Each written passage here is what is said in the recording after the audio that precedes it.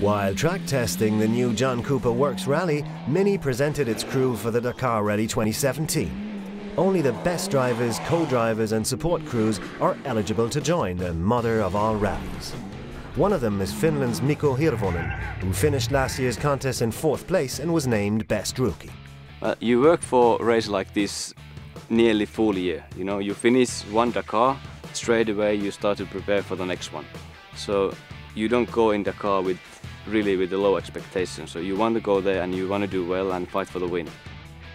In 13 days, the teams will drive almost 9,000 kilometers through Bolivia, Argentina, and for the first time, Paraguay.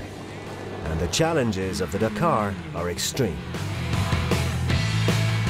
Well, there's lots of challenges in Dakar always. You know, it's a long race. We are spending a few days in over 4,000 meters as well, so it's a really high altitude which affects the car and the drivers. And you know, the heat, the temperature, it makes it really tough.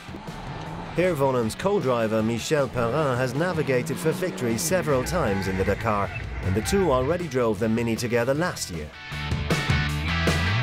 The key is probably never to give up, which is our character for both of us. Get full help of the team, and if you are not in a position to fight for the win, you need to help all your teammates. This year, the team also includes Bryce Menzies from the US and Yassid Al-Rachi from Saudi Arabia, with its German co-driver Timo Gottschalk.